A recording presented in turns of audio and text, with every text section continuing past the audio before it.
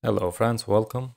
Now in this video we are going to create the project, install the Inertia and Tiling CSS, and to have the Inertia and Tiling CSS, I'm going to install the Laravel package, the Breeze package. So if you go to the Get Started or the documentation, and here we have the starter kits, we have the Laravel Breeze, and I'm going to install the Breeze with Vue.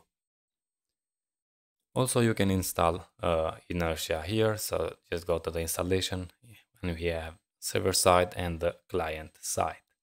But as I said, I'm going to install the Breeze package, so we have the authentication, we have the Inertiajs and the tiling CSS all together. So first let's go and open the terminal. I'm going to open my iTerm, I'm going to zoom it and navigate in my sites directory. And here I'm going to create the project. I have the Laravel installer here. I'm going to say Laravel new, and the name, I'm going to name it Portfolio. Let's create the project. And also I have installed the Laravel Vuejs, so we can just navigate the portfolio.test. And yeah, it's not finished yet. Now refresh. Here is the project. Okay, now as I said, I want to install the Breeze package. So let's navigate to the portfolio and run this command. Composer require Laravel /breeze --dev. So first cd in the portfolio, hit enter, and let's run this command. And as I said, I want the Breeze with Inertiajs and Vue. And here we have Laravel Breeze also offer React and Vue scaffolding via an Inertia frontend. So for Vue, we need to run php artisan breeze install Vue. Okay, copy that, paste it here,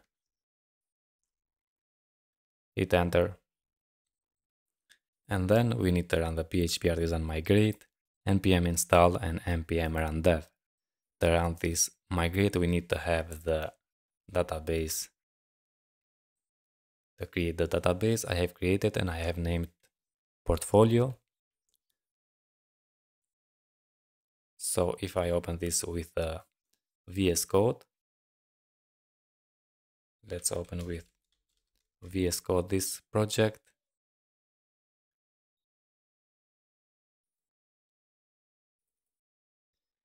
And if I go in the .env, by default we have the database name Portfolio based on the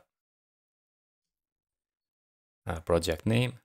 And I have created this database, so I just going to run the php artisan migrate. And I'm going to say fresh here, just in case. And now we have all the tables is coming with by default with Laravel. Next, we need to run the npm install and npm run dev. So let's go here, npm install and npm run dev. npm run dev. Okay, and now let's come here, refresh, and everything okay. We have the login and register. And as you can see, is we don't have a reload because we have the Inertiajs.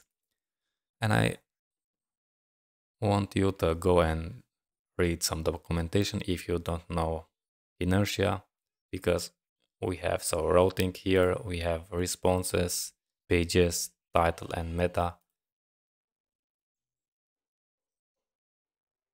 We have forms, so we can create form and submit a form. And here we have also the form helper. We are going to use form helper and also the Inertia to send a post request.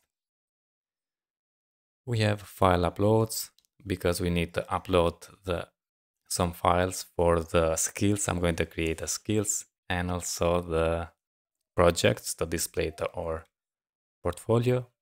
We have validation and shared data. So I'm going to show you, but I think better is to go and watch the documentation. So see you in the next video.